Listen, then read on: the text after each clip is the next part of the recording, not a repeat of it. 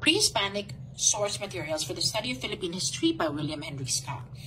This book started as a doctoral dissertation of William Henry Scott, an Episcopal missionary who ended up staying in the Philippines for 30 years. He defended his thesis in front of Teodoro Agoncillo, Horacio de la Costa, Marcelino Foronda, Nicolas Zafra, and Gregorio Zaide, all pillars of the Pinoy history world.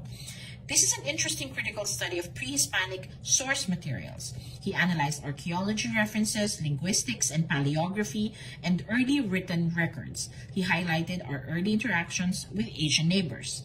This book does not give us genealogical information, but reading it will make you rethink what you learned in school about pre-colonial history.